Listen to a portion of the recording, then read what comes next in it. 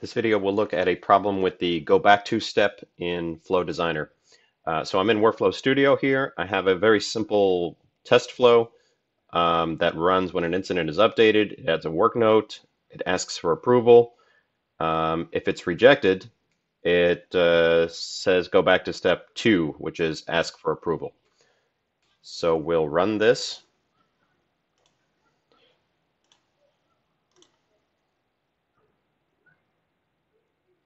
And then we'll go take a look at the flow execution.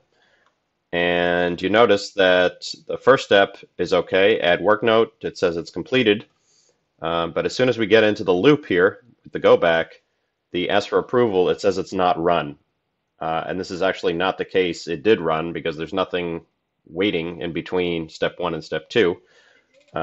So I did bang my head against the wall for quite a bit before finally putting in a ticket and to Hi, and then they told me that this is a known problem that doesn't seem to be published anywhere. That's why I'm making this video.